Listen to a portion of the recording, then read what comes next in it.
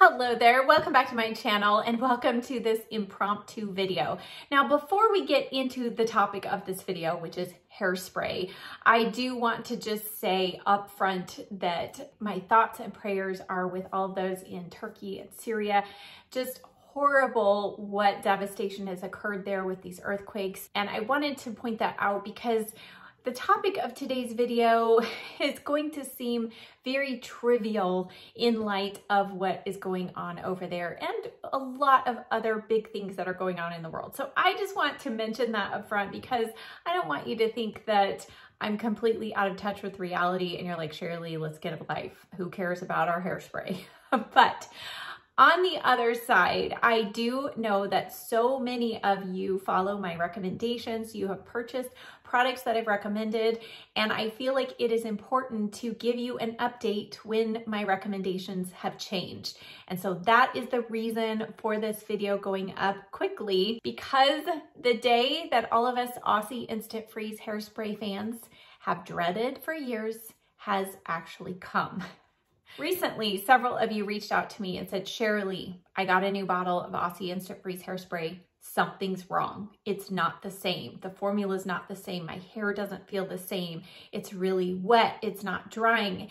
And I had not personally bought a new bottle of Aussie because last summer it started disappearing from the shelves. And so my best friend in Colorado, she was like, Sharalee, I can't find it. What's happening?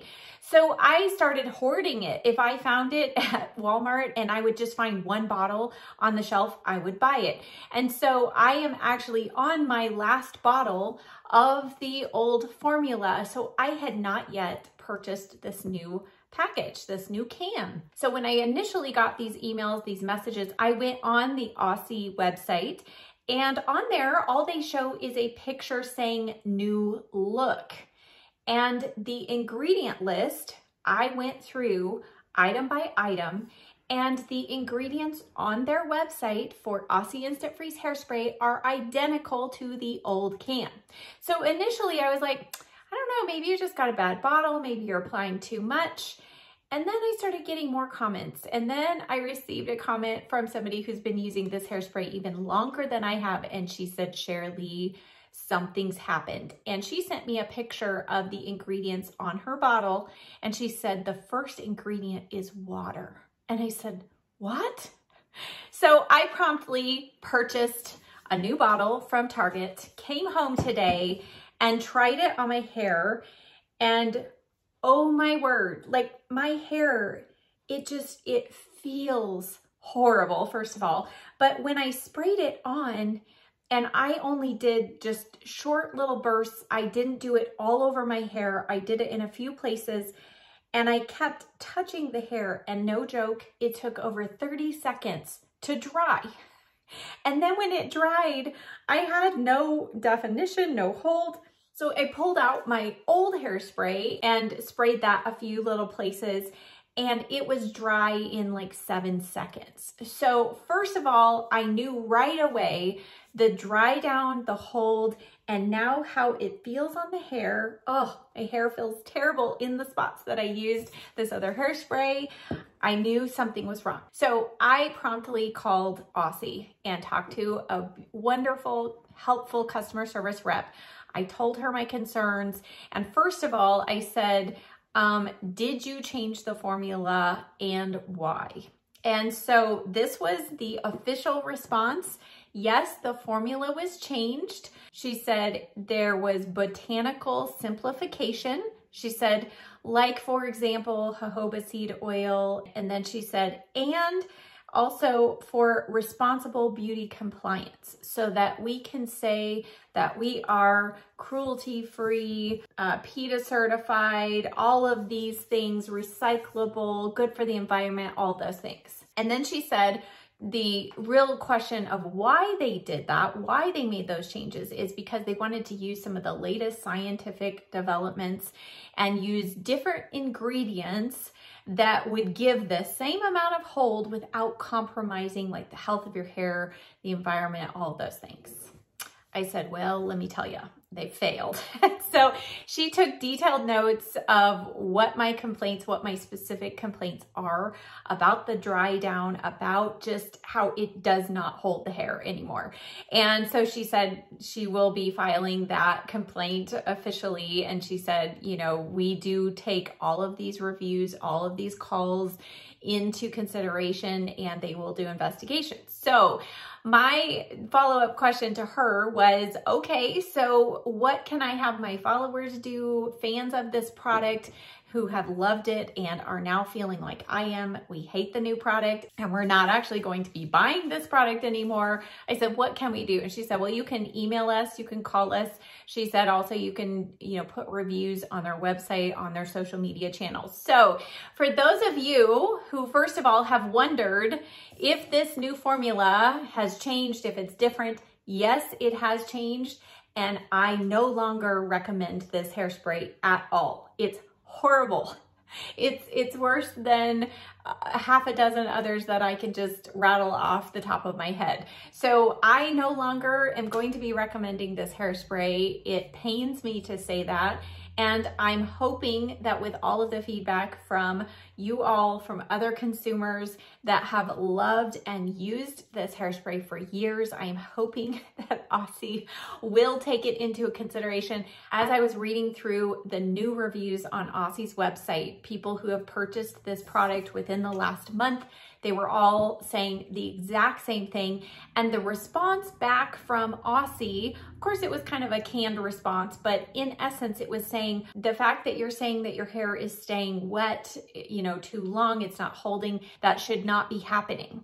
So apparently, I don't know, you and I weren't given the opportunity to try this new formula to say, no, this is not the same. You would think that they could do a simple test like I did today of spraying one in your hair and then spraying the other and seeing how long it takes for the new formula to dry, but they didn't apparently do that, or they didn't think we would mind the extra dry time. So all of that being said, I will leave the customer service number down below and the website that you can go to if you're interested in leaving your feedback. Be kind, because, you know, obviously the customer service people, they're not the ones who made this decision. But I definitely wanted to hop on here real quick because, like I said, I have recommended this product for 7 years here on my channel, and I've used it a lot longer than that. And so I do not want any of you spending even $5 on a horrible can of hairspray. And just know that I am going to be testing some new hairsprays now that I know that we have to replace it.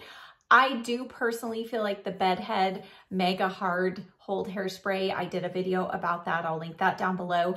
I feel like that is a good alternative, but it does come at a much higher price tag. So like I said, this is normally, I think this is now $5. It used to be under $4, and the Bedhead is easily $18 to $20. So that is definitely more expensive, but that is the closest formulation to the old Aussie Instant Freeze Hairspray that I know of personally. So a sad day. And as I mentioned at the beginning, I know there are a lot greater things to be sad and distressed over. So again, I do not want to trivialize those things, but because this channel is based on beauty and hair and all of that, I know that many of you benefit from my recommendations. So I definitely wanted to give you a heads up.